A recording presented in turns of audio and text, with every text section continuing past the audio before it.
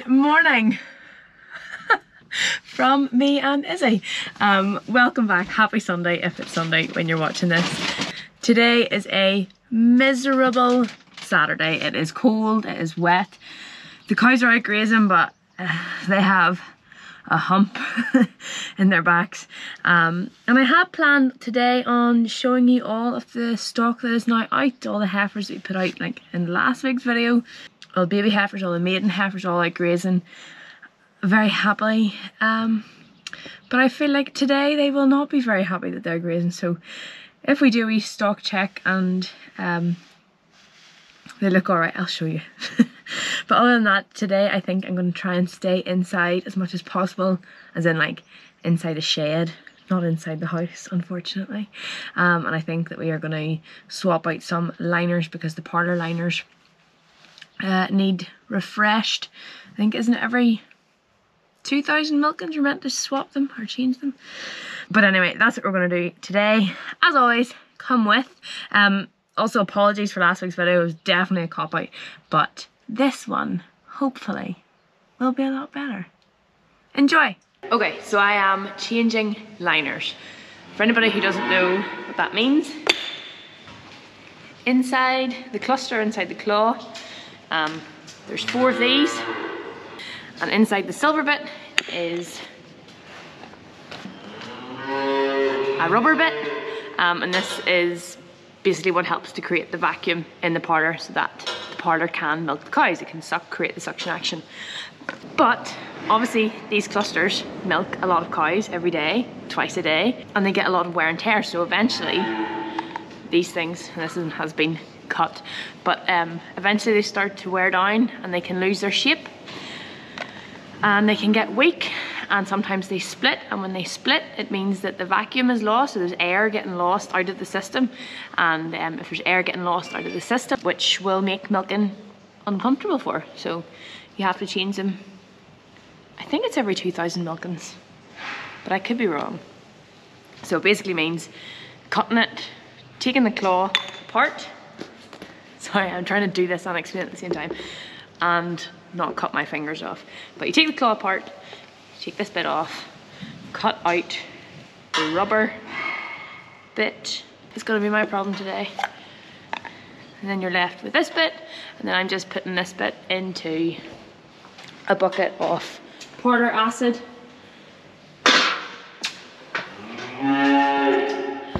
And then I'll take all them bits off and wash them, and then put in new rubber liners. So that's what I'm doing today. There's 20 clusters, 4 of these in each cluster. How many is that? 80? 80 of these to change. Great job, let's go.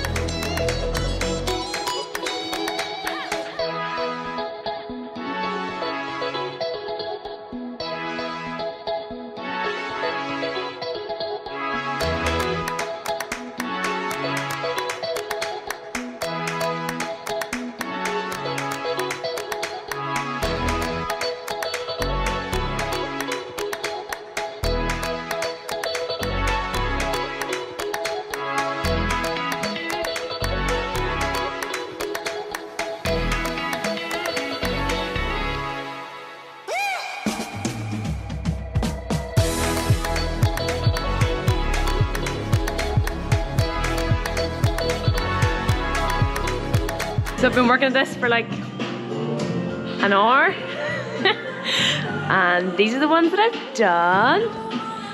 1, 2, 3, 4, 5, 6.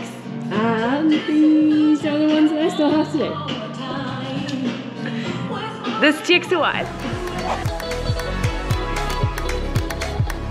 And I am done. Thank goodness. My hands are sore, my fingers are sore. I'm going to be all pulled down one side when I go to get out of bed tomorrow morning from pulling the liners up into the metal part, but it's done for another year. Lovely jubbly. I think now I need a cup of tea and my lunch, and then after that I don't know what we'll do. I need to do a grass walk, and I should probably show you my Dorsets and see how they're getting on. And then I think they're mechanicking mowers to get ready for silage. As you can see, we are very near that time, but a lot of that stuff just goes straight over my head. I know the basics, and I like cows. Mowers, machinery, tractors, all that stuff just goes. So anyway, I'm gonna go get my lunch, and then I will check back with you afterwards. I am back. I've had my lunch. I'm like that Snickers advert that's like, you're not you when you're hungry. So I'm much happier now, and I'm out to do a grass walk. If I can show you my plate meter. I've explained this all before, but for anybody who has missed me explaining this, basically this is a plate meter. It measures grass height, and then it has a little calculator on the inside then that gives you like available grass dry matter. The way I measure grass is in like the UK system, so I say 4 centimeters is 1500 kilos of dry matter, and 10 centimeters would be 3000. Ideally, want to graze at 3000. Want to take them back out at like 1600. With the kind of cows that we're grazing and the kind of milk that they're given, like I don't think it's right to make them eat right down to the ground. But anyway, that's a little grass spiel. I'm going to do a bit of walking here now, get my steps in. This field I'm in here now is it's way too strong for grazing, so it will probably get put into the clamp along with the rest of the silage. And it just takes coming out and seeing that and knowing that's kind of where your grass is at. So that's what I'm going to do now. I have been really bad with grass walking this year. Just been a busy flipping bee. But if you can spare like 20 minutes just to get a run round, even if you're not going to actually grass measure, just looking at it and seeing what everything is like in the fields, then it's well worth your time. So I'm going to do that. Adios. So one of the big problems with grass this year is we haven't had weather like this. Like this morning it was wet, and now it is sunny and warm, so it's like perfect growing weather. But it is literally the first day that it's been like this pretty much since we started grazing. It's either been warm, hot and dry, so there's no moisture for growth, and then if it's not that, then it's cold and wet, so there's no heat for growth. So this field was grazed like probably a week ago, and it's still like no grass. I think you could comfortably play golf on that. And then the other field, which hasn't been grazed, has far too much grass on it for grazing, and they would only waste it. So it's a funny old year for grass and grazing. But hopefully if we get more weather like this, things should start looking up a little bit. I hope. Okay, grass walk done. I just need to tidy up after myself from washing all the clusters earlier on, and then I just need to throw some meal to some baby calves, and then it's milking time already. Where does the day go?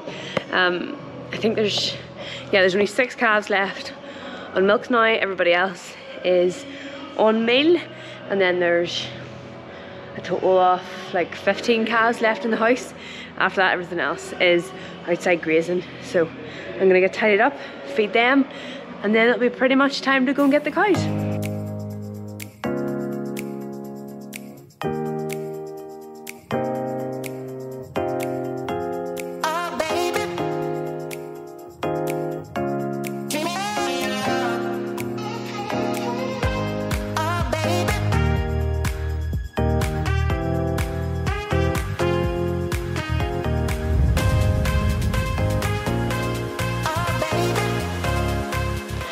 Okay, I've got a meal bag to open. One of these.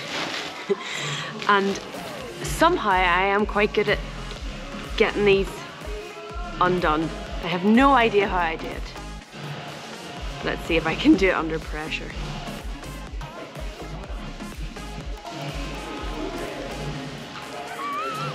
No.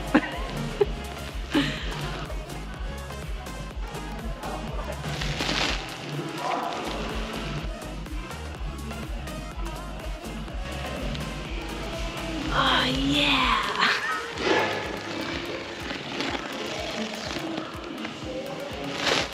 10 points if you can do this.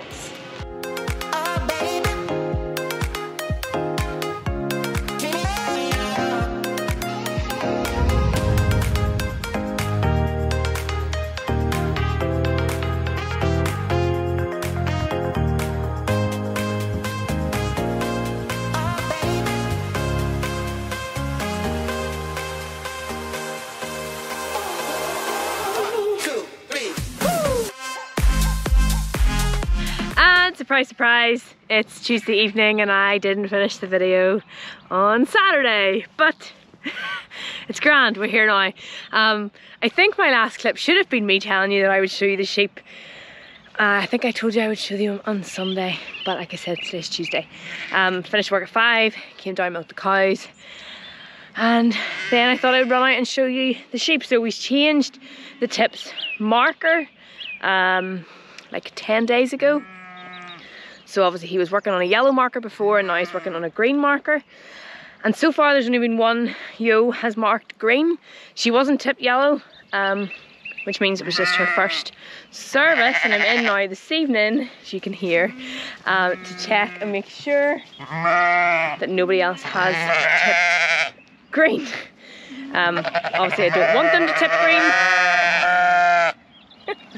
Don't want them to tip green because then it means that we're spreading out the lambing.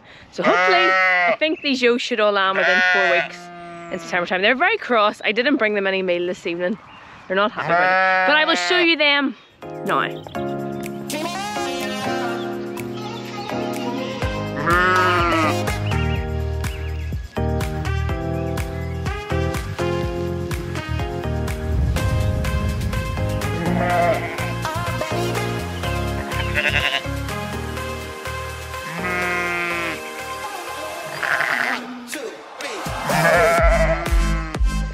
And that is it for this week's video. Tomorrow?